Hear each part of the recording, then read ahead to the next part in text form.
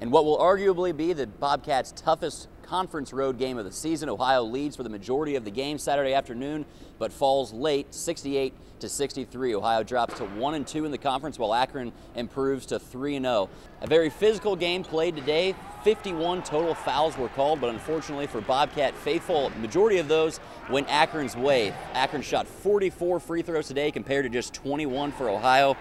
29 of 44 today Akron shot from the line. That was the big number today in a 5-point game. Akron got 15 more points from the foul line. They were led in scoring today by Zeke Marshall. Ohio really no answer for the Zips big guy. 4 different players fouled out for Ohio, including John Smith, who had a really nice game against Buffalo, followed up with one of his worst games. 5 fouls. Fouled out in just limited minutes. Keeley also fouled out, so did Walter Offit, and so did Evo Baltic.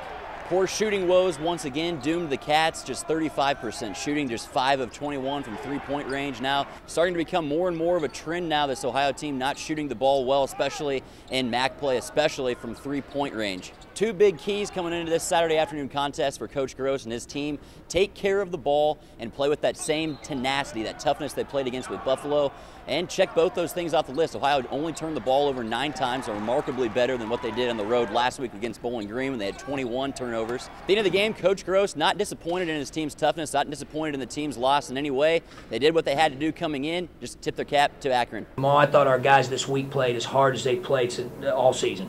They were unbelievable Wednesday night against Buffalo. I thought our effort was good again tonight. We were tough. That's going to serve us well, I think, moving forward if we continue to choose to be so. We just didn't make enough plays. They made a few more.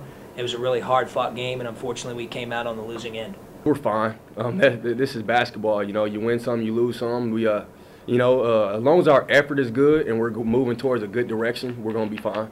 Ohio today, 4 different scorers in double figures today, led by DJ Cooper, 13 points, but he did not have a very good game, just 2 of 15 shooting. He's also been one of the cold shooters for Ohio in the recent stretch. He still had 13 points, 8 of 9 shooting from the line. Ohio led the majority of this game, but they fell apart late. A lot of that seemed to be the team just losing their composure down the stretch. 2 technical fouls were called on Ohio down the stretch, an intentional foul on Offit on a Satinovich breakaway, and also DJ Cooper in a double technical with Zeke Marshall.